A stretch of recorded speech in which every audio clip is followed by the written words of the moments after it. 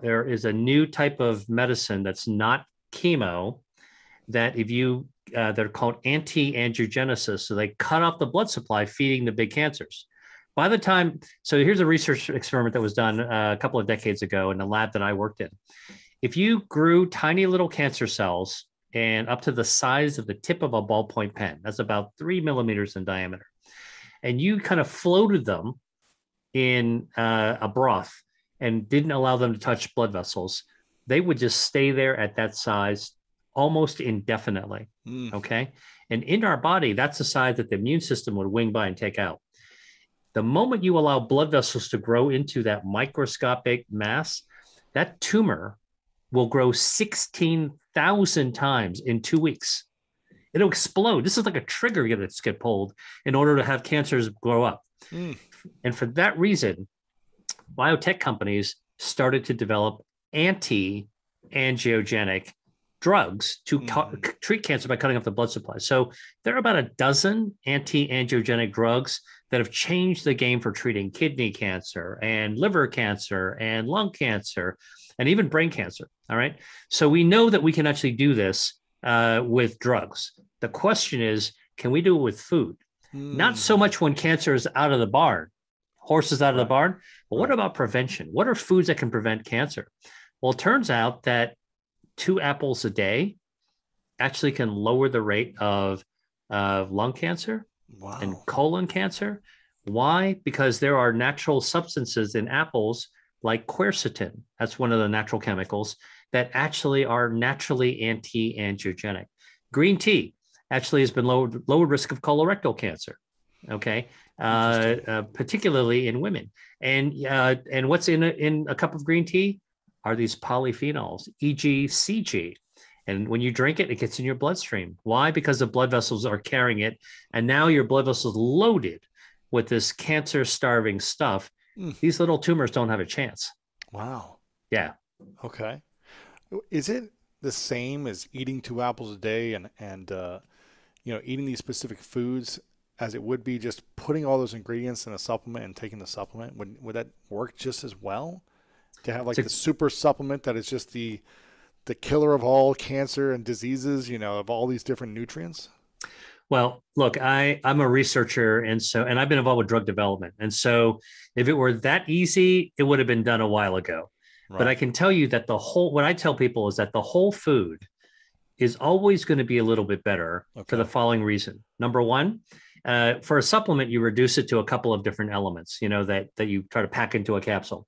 Mm-hmm. The whole food, man, it's got hundreds, if not thousands, of natural goodies and chemicals, including like an apple's got the skin, it's got ursolic acid, it's got fiber, which feeds your gut microbiome, it's got quercetin, which cuts out the blood supply. So you're getting all that in there compared to just one thing you try to pack into a little capsule. That said, supplements are useful. And I'm involved with, designing and developing supplements as well.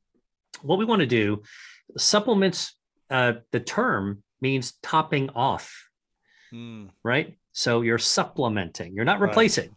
And this is what, like what you were just asking, Lewis, is so important. Like, can we just not bother eating and just have a supplement? No, man, like you should be eating because you enjoy food. It's good for us. It brings people together. It tells us something about our traditions, our culture, our family, our community. Everybody's from someplace. Everybody's got something that they love to eat. And of that list, there's some good stuff in it. And so we should really lean forward. So that's the other thing that's a little bit different from me, that compared to a lot of other doctors that tell people what not to eat. Mm-hmm. I try to tell people what you should add to your life, not to what you should take away. Plenty of people can tell you what to take away. Right. I'm telling you what to add. And we should add foods that activate your health defenses. And supplements can be useful to top things off. Got it. I've been told many times that inflammation is also a big, I guess, warning sign for diseases and cancers. And the more inflammation, the more your body is less capable of defending itself, and its immune system is weaker, is what I've been told. What would you say are the best ways to reduce inflammation in the body quickly? Is it through food? Is it through medicine? Is it through fasting? Is it through, less, more sleep? Is it through a better environment? What would you say is the... Best way. So, a lot of people, I think, when they hear about inflammation, they think about it as a bad guy. And what I want to tell you is that inflammation is normal and it's just part of our immune system. Mm-hmm. So when you actually have a bacteria or a virus invading your body, let's say you get a cold, your immune system sets up a little bit of inflammation in your nose, okay, which is why we have a stuffy nose, a runny nose, and then it tackles the invader right then and there, and then Mm-hmm. hopefully that's all that matters. And by the way, another sure sign of inflammation is if you cut yourself in the kitchen, and you see that little cut will pretty quickly swell up, turn red, and swell up. Inflammation. That's your immune system trying to tackle all the bacteria that might be trying to get into your skin. Inflammation is good, but it goes up to protect you, and then it comes right down. I call it like the volume switch in a car radio. Like Right. you get in a car, you want to hear some tunes, you got to turn it on. But what the problem with inflammation is when it doesn't go back down, it keeps on going more, more, more. It's chronic and it keeps on going up. And that's like getting in your car and having somebody, a passenger, turn up that volume and keep cranking that volume. Mm.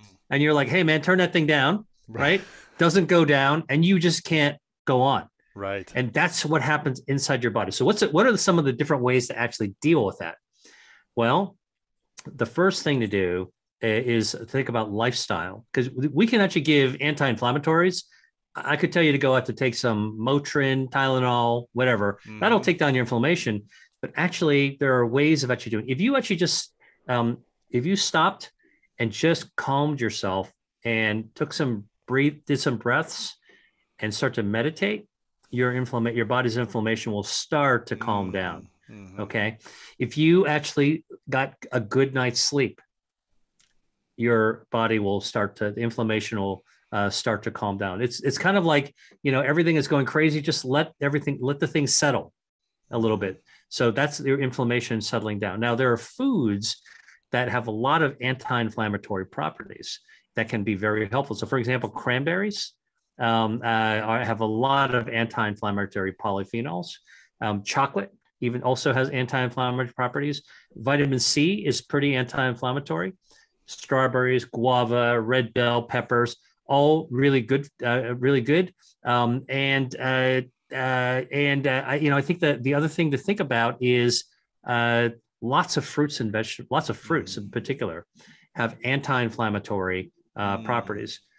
So the key about inflammation is that you don't want to get rid of it altogether. Okay. Okay. Like if you got pumped up on steroids, it would shut down your inflammation. Mm. You might get infected because you don't have any inflammation. You want your body to get its set point. You want to get back to balance. So I think that, there's lifestyle, there's diet, foods you can choose, there's sleep. All these things can actually help to calm inflammation. It's not a single on and off switch. I'm curious, what would you say are the most harmful foods then? If you said here are 3 foods that we should be eliminating, what would be those most harmful foods that cause the spike in inflammation consistently and causes a lot of these other diseases and cancerous cells to occur? Right. Well, I'll tell you 3 foods that actually harm the body's health defenses, and including the immune system by ratcheting it up inflammation and then lowering the defensive properties, but also harm your DNA, also harm your microbiome, also blunt and stun your stem cells, and also wreck your body's ability to control its blood supply. So it's a lot worse than simply triggering inflammation. And by the way, that's the whole point, right? Like we try to take the silver bullet approach to everything. Let's match this with match that. What I'm telling you is that the body is this system. Yes. So either you introduce something good to it and you'll probably light up a lot of good systems. And if you put something bad to it, you'll probably trash a lot of it, right? Okay, so what are some 3 foods that actually we know can trash your body's health defenses? One is soda. So sugar sweetened beverages like soda. All right. So the favorite ones. It's tough, right? Because I wish I could go back to my younger self and say, put down the Dr. 8 cans of Dr. Pepper a day. When you're like 8 years old, man. Well, and I'm telling you, like this is one thing that I always try to coach people on. If you really, really love sodas, okay, try to come off it, just by going down one can a day, because Mm. most people drink multiple cans.